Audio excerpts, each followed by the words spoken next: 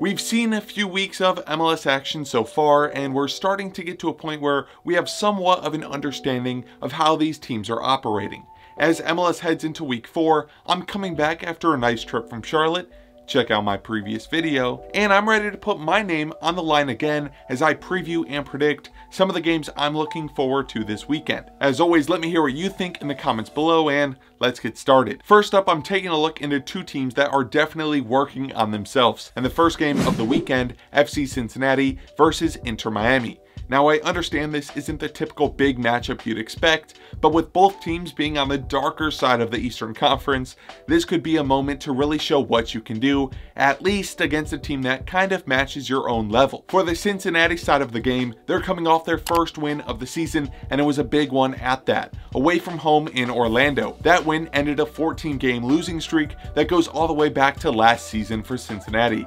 And maybe a surprise for supporters of their team, they actually look competitive here. Now, yes, they did concede a lot of shots on their goal, but that's where new goalkeeper signing in the offseason, Alec Khan, has stepped in. He had a rough first 2 games for his new club, conceding 5 goals in his first match, which included an own goal as well, but in this past game, he started to show what he could actually bring to the table. For Miami, they're going through some drama. With 7 goals conceded in their first 3 games, things have started to blow up for them off the field. There's been a lot of talk about their star player Gonzalo Higuaín's body language on the field, with him showing obvious frustration at his attacking partners.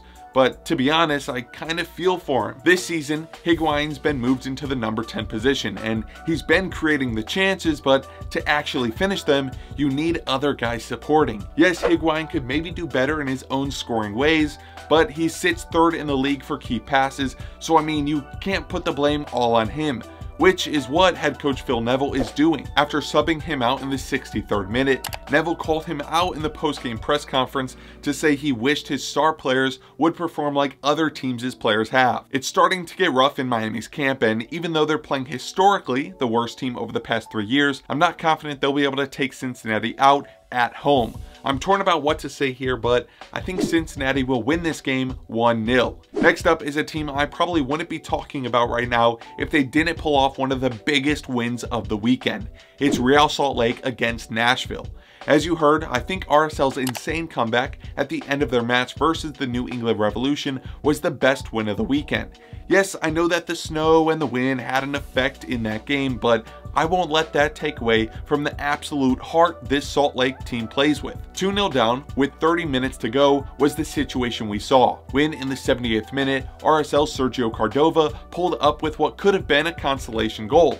But then, Justin Glad equalized in the 88th minute, and then 5 minutes later, they found a winner, turning the result on its head in a 3-2 win at Gillette Stadium. For a roster that many doubted, this RSL team has started off the season undefeated with 2 wins and 1 draw in 3 games. And that includes playing 2 of the most dangerous teams in the league with Seattle and the Revolution. This week though, it doesn't get easier, having Nashville SC, one of the picks to finish high in the West, coming to Rio Tinto. For Nashville, they're coming off a loss to Dallas last week, but they didn't play as bad as that scoreline may have looked, even though they weren't able to place a shot on target. This will be Nashville's 4th away game out of their 8-game stretch before their new stadium opens up. Therefore, this team is fighting for any points they can pick up, and honestly, even 1 point on the road could go a long way. I usually have a strong trust in Nashville's defense, but they did just have one man from Dallas cut through them like he was Messi in Spain. Nashville will need Hani Mukhtar to create a bit more this time around, and Real Salt Lake will be hoping that they can carry the momentum from the final minutes against the Revolution into this game. Salt Lake is used to pulling off results at home,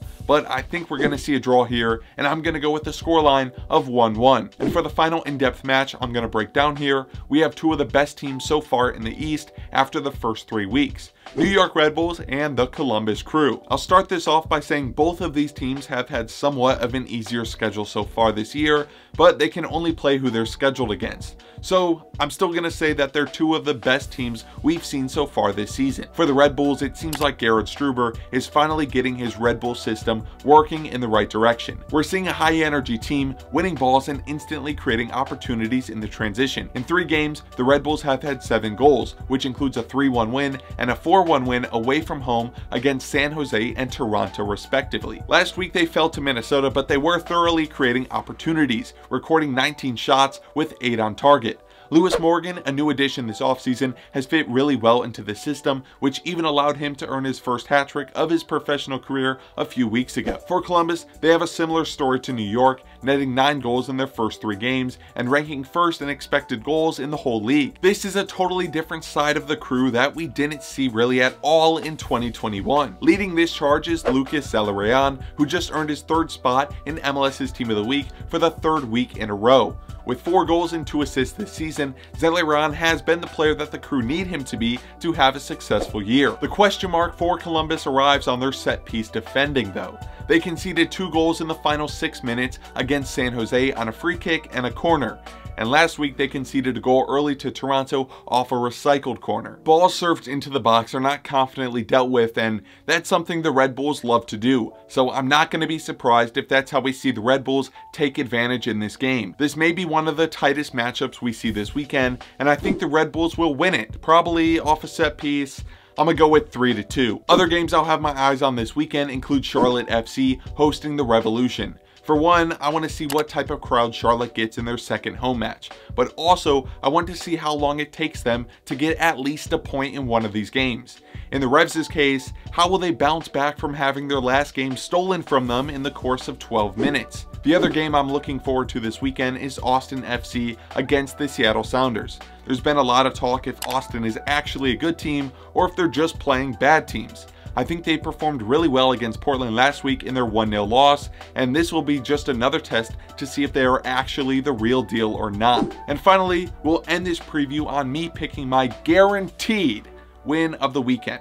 My last guaranteed pick of New York over San Jose in week 1 came true, so now I have the pressure on me. I'm not as confident in this pick as I was in my week 1 pick, but I'll say for sure that LAFC will win against the Vancouver Whitecaps. It seems like Vela is back after a slight injury scare, and we're seeing LA find goals in other positions with Opoku and Tajori Shradi on the score sheet last week.